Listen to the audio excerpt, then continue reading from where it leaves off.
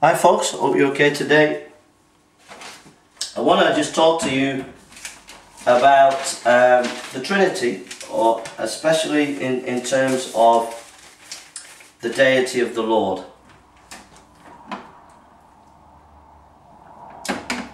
I want to just present to you an argument that Muslims use. They take the argument that Jesus came to a fig tree, didn't see figs on it, cursed the fig tree, and the argument goes, well, if he was God, why did he not know there were figs on the tree, and why did he curse the tree? What was that all about? Well, I read a PhD last week, and as I read that PhD, it was on the person of Christ. And it was on this issue about who Jesus is. And this is my response to the fig tree and those issues and how it connects with the person of Christ and the Trinity. Excuse me. As Muslims and Muslim apologists, what they do is they misrepresent the Christian faith. They say, well, how can Jesus be God if he didn't know there was figs on the fig tree? First of all, Jesus would have known there were no figs on the fig tree. He would have known that. So if you read the text, it might seem what you think, but actually he knew that there were no figs on the tree. He was teaching a lesson. But let's, for the sake of argument, he doesn't know. There are instances where the Lord's knowledge seems to be limited in some way. So we'll grant you the argument as Muslims. So then, if Jesus doesn't know certain things, how can he be God? Because God knows all things. Fair point. But when you say that, you're assuming you know the Christian position, and that's very dangerous because you don't know the Christian position on the person of Christ. What is the Christian position? The Christian position is that Jesus is God 100%. That's number one. The Christian position is that Jesus is God, Jesus is man 100%. That's second point. Third point, that Jesus is a person, two natures in one. Third point. That's our position. Now you might say, well, yeah, but if he's 100% God and 100% man and he's a person now, then it's a contradiction because God and man together cannot be.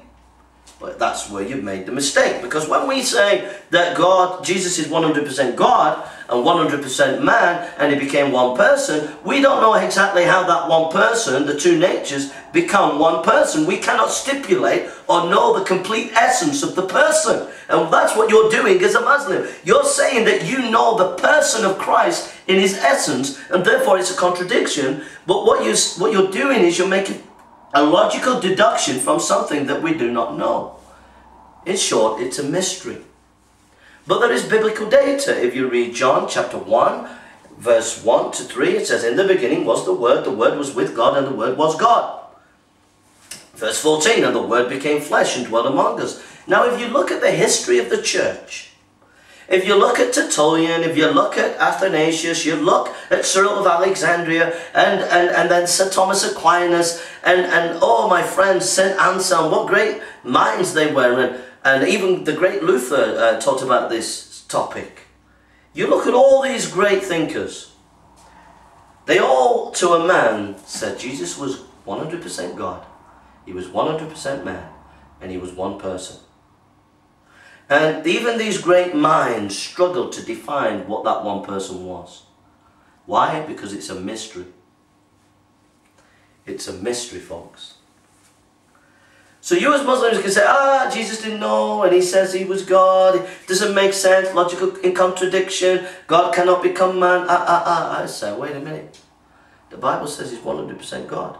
The Bible says he's 100% man. The Bible shows that he's two natures in one, God, man in one person. That's what the Bible says. I say, it's above your mind. He's a mystery. It's a mystery. So what you're doing as Muslims, you're blaspheming.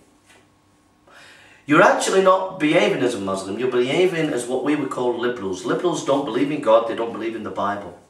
And they come at it rationally, critically and rationally and critical, rather than coming at it with faith. And that's what you're doing as Muslims. You're coming to the Bible critically and rationally and attacking the Bible rather than allowing God's word to speak to you. And because you will not allow God's word to speak to you, you are blind. You are blind with your logical pincer movements. Look at the fig tree. He doesn't know. Oh, how logical we are, but you're blind because what you have become is a logical Pharisee. Full of pride, full of self-righteousness, with your logic, rather than bowing the knee to Scripture and seeing what the Word of God says and humbling yourself before God and allowing the Word of God to speak to you. So Muslim, don't be a logical Pharisee, but have the attitude of a little child and humble yourself and read the Scriptures, and you will find the Scriptures of the Holy Word of God will nourish you and feed your soul and enrich your soul and refresh your soul. Let's turn to Psalm 119.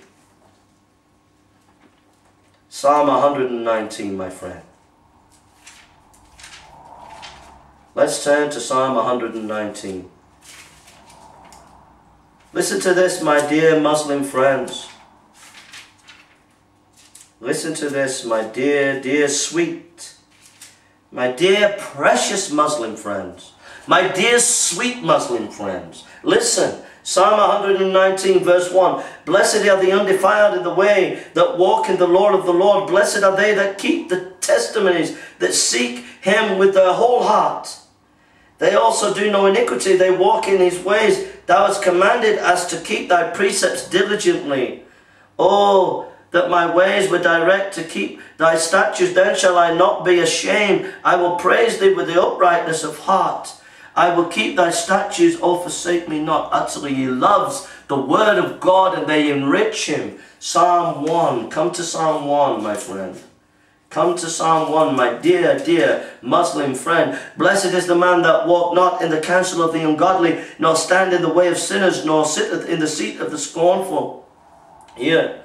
But his delight is in the law of the Lord, and in His law doth he meditate day and night. What shall he be? He shall be like a tree planted by the rivers of water that spring forth his fruit in his season. His leaf also shall not wither, and whatsoever he doeth shall prosper. The ungodly are not so, but are like the chaff which the wind driveth away. Therefore the ungodly shall not stand in the judgment, nor sinners in the congregation of the righteous. For the Lord knoweth the way of the righteous, but the way of the ungodly shall perish.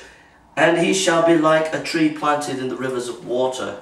As you meditate on the Word of God, the Bible, as you meditate on it, it will refresh you, it will renew you, it will inspire you, it will change you, and it will show you the Messiah, Jesus Christ, and it will show you the revelation of who He is, that every knee shall confess and every tongue shall say that Jesus Christ is Lord.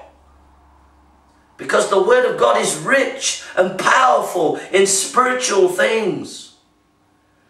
And you will know blessings upon blessings as you read it and meditate upon it. And as you meditate upon it, you will see the Son of God rise out of those Scriptures in a powerful way. That He is 100% God, 100% man, and He is two natures in one person. Now I just want to tell you one little thing. In the early church there was the Arians, and Arius was a heretic. He didn't believe that Jesus was God, and he was heavily influenced by Plato or Platonic philosophy that said that God was transcendent and couldn't come into time. And it was because of that concept that God was transcendent and couldn't come into time that he struggled with the concept that if God is transcendent, i.e. all-powerful out there, how can He be a man? But the Christian faith is that God is transcendent, all-powerful out there, but He is transcendent. God is transcendent. Yeah. Christianity believes in God is transcendent out there, all-powerful, but He is immanent. He comes into creation, and He is a God of relationship. He is an immanent God. And so we see that God, is said, walked in the cool of the day with Adam and Eve. That there are these angels that came down who spoke on behalf of God, because God is moving in history.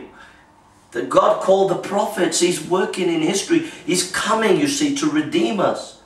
He gives us the sacrifices. He gives us the temple. And they're all pointed to the final temple, the final sacrifice, the Messiah. But God is imminent. He comes into history, you see. Whereas the Islamic God is up there. The Christian God is up there, but He's also near. He comes to redeem us. And until you understand that you're lost, that you are broken the commandments of God, that you're destined for hell, that you cannot save yourself, that you need a Savior to save you, you will never understand that Jesus is the God-man. Because unless He was the God-man, you could not be saved. Unless God gave you His righteousness, His holiness, His purity, you have no hope. That's why it says, the just shall live by faith. Faith in Christ, in the doctrine of justification by faith, that we are declared right before the Lord Jesus Christ. In His righteousness. He had to be a perfect sacrifice, but also perfect in His righteousness, because that is put to our account. My friends, come on, Muslims, my dear, dear Muslims. He is 100% God, 100% man, and He is two natures in one person. He is a mystery, but you need to bow to the Word of God. And when you do, it will refresh you and it will lead you to the Messiah. The mighty Saviour, who alone can save you. You are a logical Pharisee. You need to repent and you need to turn to the Lord, because your logic will not save you when you get to meet with God. He will send you to hell, and you'll say, well, I didn't believe Jesus was God because I'm logical and I'm holy and I don't need Jesus. I don't need His righteousness. And God will say, go to hell. You're a logical Pharisee. Rather than humbling yourself and submitting to the Word of God, showing, feeding on the pure Word of God, and humbling and drinking in the truths of the Word of God, that He is 100% man, 100% God, but He is two natures in one. Bigger than your mind, isn't He? Bigger than my mind, bigger than everybody's mind. He's above our minds. That's why Paul says, every tongue shall confess that Jesus Christ is Lord. So believe in Muslims, trust Him. You are dear to my heart. You are dear, dear to my heart.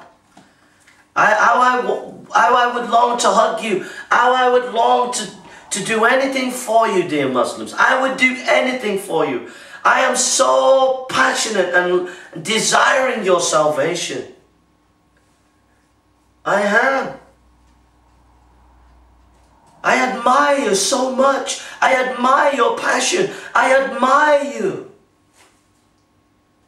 I admire you so much as a Muslim.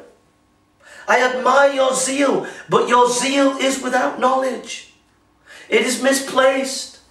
You are zealous for logic. You are zealous for your own self-righteousness. You are zealous for something that is false, not right. You need to be humble and read this and feed upon it and meet the Savior. My sheep hear my voice, He says. Are you His sheep today? Are you going to hear the shepherd of your soul? 100% God, 100% man, two natures in one. It's above your brain. It's above my brain. Why? Because it was revealed in the Word of God. God bless you.